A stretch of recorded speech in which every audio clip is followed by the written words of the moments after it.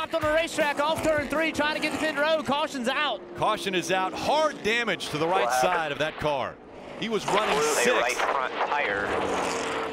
There, you heard it. Blew a right front tire. And he comes to stop on the racetrack. You see a little bit of fluid coming out from behind that car. We'll see if he's going to be able to make it down to pit road. Again, that's a backup car. In practice, he crashed his primary. It happened right in front of you down at turn 3? Got your attention. These things make loud noises when they hit the wall. You can see drives in the corner, just early contact. Really hard impact for Chase Elliott. It's crazy, the impact, the sound, what it felt like. This stand actually shook a little bit when he made contact. And already that right front's locked up. So end of the day for the 9 team.